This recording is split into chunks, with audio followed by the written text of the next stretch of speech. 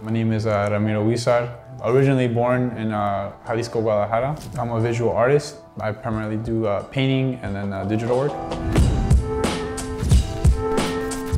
You know, visual art, now that I'm older, is something that, it just comes natural. Like, it doesn't feel like work. It's my passion. From watching cartoons, I would draw them, sketch them. From the inner city, looking at graffiti, a lot of inspiration from that. I would always doodle and try to copy and mimic what I saw. Illustrating my view of the world is something that I really enjoy.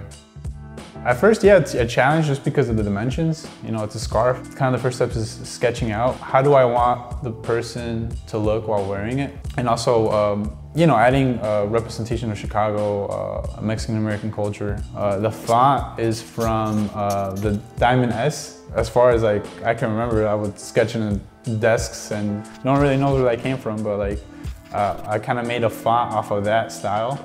For the capital letters of the C and F, I did the Old English style, which is you see kind of with Mexican-American culture, like with the lowrider scene.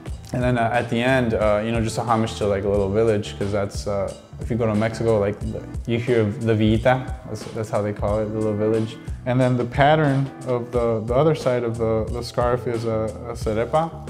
It's a Mexican-American blanket. You kind of see the colorful patterns. I was really excited. I want to do my best on representing the Mexican-American culture, so it meant a lot. My name is Ramiro Huizar, born in Jalisco, Guadalajara, Mexico, raised in Chicago, Illinois.